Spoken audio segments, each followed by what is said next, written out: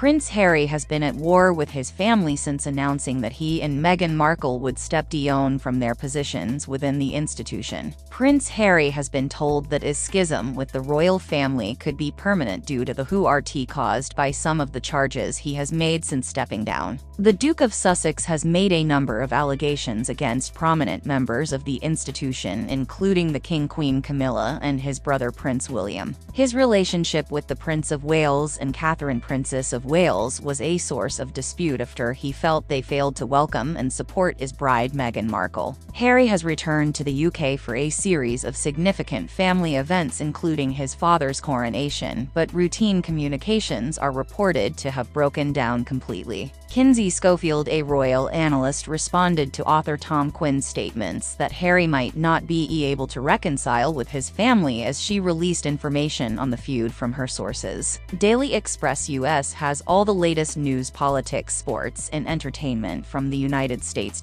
Schofield told GB News host Mark Dolland he has said that the split between Harry and his family is likely to be very permanent because the family is so hurt by it. "I'm with a number of folks from your area and they're telling me they're crushed and no reconciliation is on the horizon, according to those close to the royal family." The co-founder of Todiford Daily stated, "They just don't see that reunion happening. They say that the royal family is truly hurt by Harry's actions over the last few years, and they never thought he was capable of such things." The remarks came as a spokeswoman for the Duke and Duchess of Sussex denied allegations that they had turned down the King's invitation to attend his birthday celebrations next week. Instead, the official stated that His Majesty has made no contact with Meghan and Harry over his forthcoming birthday. The Duke recently visited the United Kingdom in September to attend the Wellchild Awards before departing.